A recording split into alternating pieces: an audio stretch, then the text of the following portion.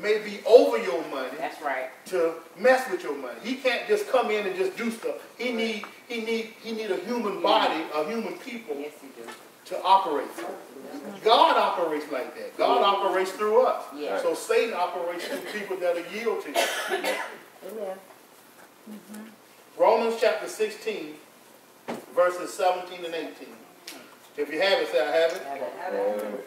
It says, this is Paul, he says, now I urge you, brethren, take notice of those who cause divisions and offenses contrary to the doctrine which you learn. And he says, avoid them. Well, what is the doctrine that we learn? The Word of God, right? So when people come in and they start teaching contrary to the Word of God and it's causing division, he says, you got to stay away from them. Verse 18. For those who are such do not serve our Lord Jesus Christ, but their own belly, or maybe your Bible may say their own appetite. And by smooth words and flattering speech, deceive the hearts of the simple. By smooth words, you got people out there real educated. You got people trained to deceive you. You got people that are trained to teach you a lie. And because they're trained to do it, they're good at it. Do you know professional con men get together, a lot of them, not all of them, but we can call it a school, but it's not really a school because it's not a school form, but they go and they learn and study how to deceive you.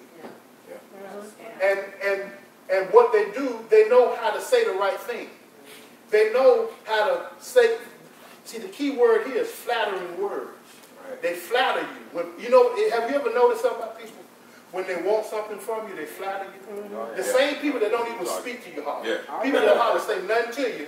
When they want something from you, they start flattering. Oh man, you look sharp. Boy, you know what? I think, man, I love you. Some people don't even speak to them. I love your teaching, man. I love this and I love that. And I automatically in my mind, okay, they want something now. So I'm waiting for the punchline. Well, hello, darling. The punchline is, can you do this for me? Can I get this from you? Are you able to do that for me? That's the punchline. And see, those are flattering words. People with flattering words, they're very smooth. You know what I mean? They sound good. They make you feel good. But you have to be mindful. All right? Are y'all all right with that? Amen. Paul encouraged us here to be mindful of those who would come into our life and try to cause division through their smooth words. Paul said that these smooth talkers are not seeking our best interest, but are only interested in satisfying their own appetites. In Romans chapter 16, verse 17, 18 from the Amplified Bible, it reads, I appeal to you, brethren, to be on your guard concerning those who create dissensions and difficulties and cause divisions in opposition to the doctrine, the teaching which you have been taught. I warn you to turn aside from them to avoid them. Verse 18, it says, for such persons do not serve our Lord Christ, but their own appetites and base desires. And by ingratiating, which means to establish oneself in the favor to establish oneself in the favor or good graces of others by deliberate effort. Meaning that they're going to go out of their way, they're going to put forth an effort to try to make themselves to come into your favor. Okay, they want to be part of your situation. They want to manipulate you, so they have to come into your good graces.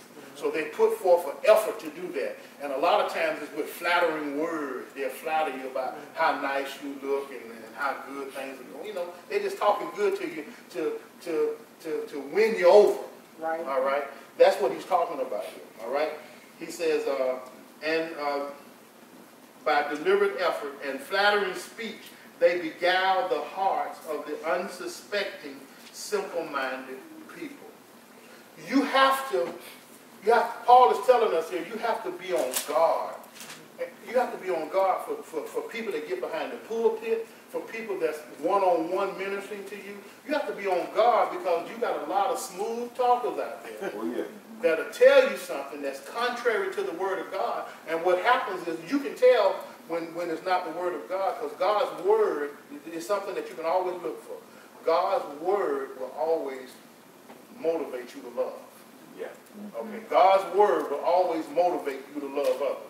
When you find yourself with teachings and being influenced to be angry with someone or to separate yourself from someone or to hold unforgiveness, that's not God. You better start watching the person that's teaching you. You need to investigate and make sure from the Word of God, get into the Word. Do like the Bereans. They got into the Word and they searched Scripture and made sure that what Paul was teaching was right. And we have to do that ourselves. We have to check behind everybody. I tell people all the time, check behind me. That's why, like, I love Pastor Chuck for this, and really do it too. Use a lot of Scripture.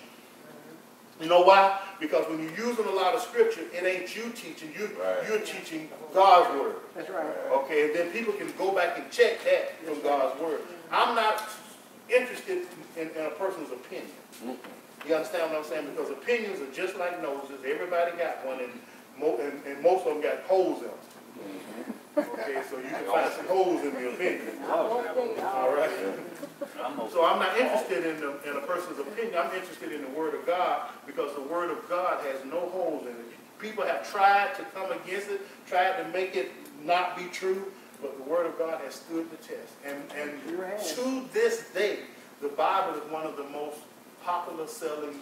Yes, it is. It is. Yeah. It is the best. Only the Bible, only God could have predicted the things that are happening. Years ago, He predicted it that are happening now. We can't say man do that because man can't even predict the weather.